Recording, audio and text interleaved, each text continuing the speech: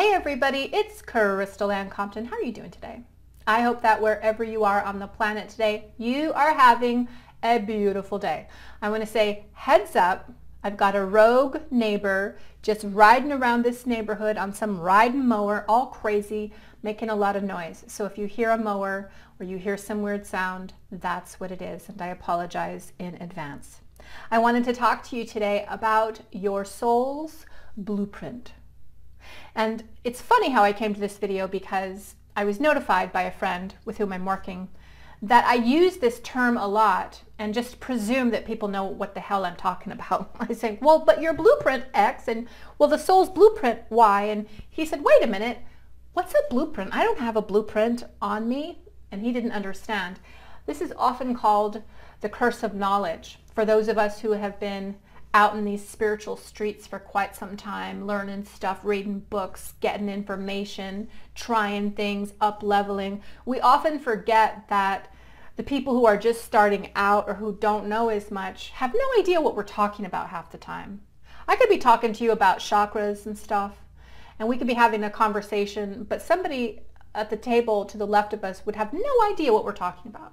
So we do have to take the time to explain, which is what this video is about. I want to explain to you what I mean when I say blueprint, because it's important. Your blueprint is your soul's document, really. It's a living, breathing, energetic document that resides within you. And in the document is contained the entire map of your life, what you're supposed to experience, what you're supposed to achieve, how you're supposed to succeed, and also how you're supposed to fail. The people that you're going to meet when you're walking down the street, they're the people that you meet each day. Those people are in your blueprint. Your jobs, your occupations, your health, your wellness, your sickness, your joys, your loves, your pains, your trauma, and even your abuse. That's all written in the blueprint of your life. A blueprint pertains to an incarnation. This is not the soul or the I am's blueprint. This is the blueprint that the soul helps the individual, the person coming into the incarnation, to draw up intentionally before the person actually incarnates. And typically, when the blueprint of the life is being drawn up and considered and we're setting intentions as a soul, we're doing so with wise counsel. In specific, we're doing so in the presence of what's called our soul group. A soul group is a group of souls or personalities with whom we tend to incarnate into lives. Like life after life after life, we're always incarnating with the same group of people. Now, the soul group can vary.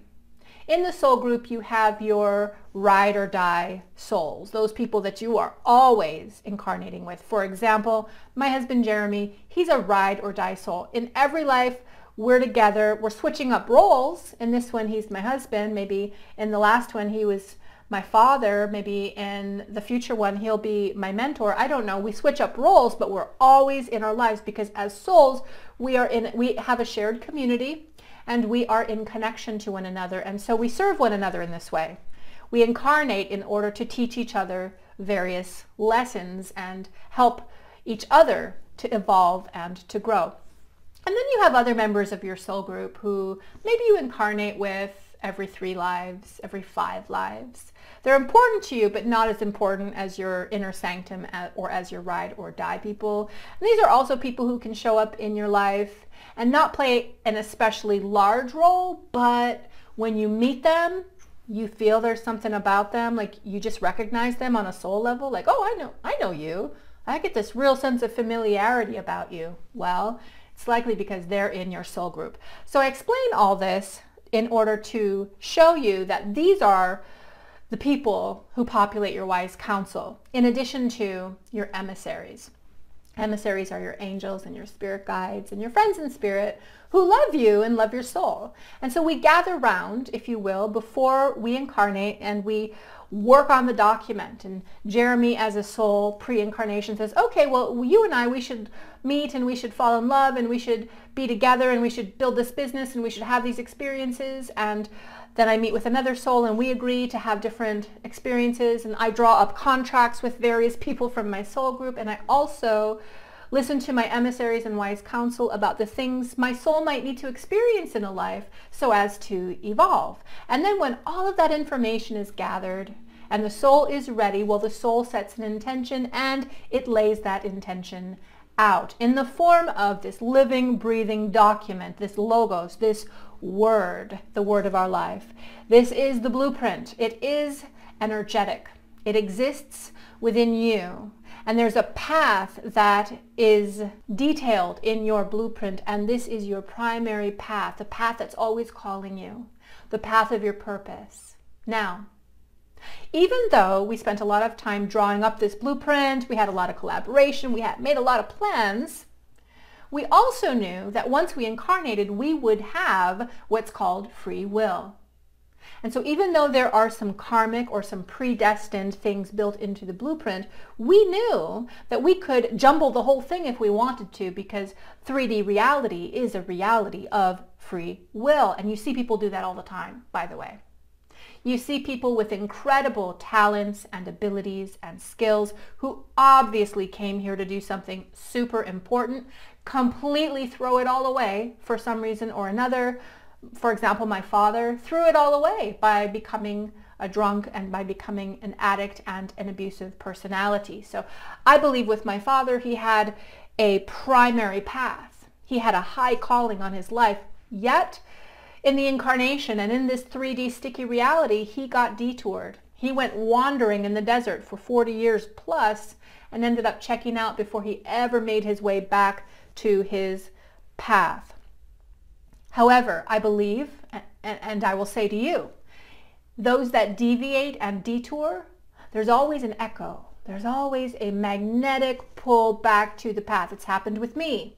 When I've gone off the reservation, if you will, if I've gone and made a choice for myself that doesn't really edify my soul or my path, I know it. My body's always telling me, wait a minute, are you sure? There's always a tension in me, in the body, also in the energy. And then I have my emissaries. My emissaries are activated and mobilized in order to keep me on my path because, see, they were there when I drew up the blueprint. So my emissaries are always guiding me back to the right circumstances, to the right possibilities, to the right potentials, and to the right people because they know what is in the blueprint.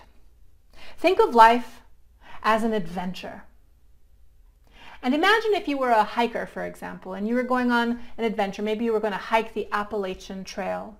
Would you send yourself into that adventure with no backpack, with no provisions, with no tent, with no sleeping bag, with no water? Well, of course not. Before you head into an adventure, you prepare yourself and you pack for yourself everything that you need.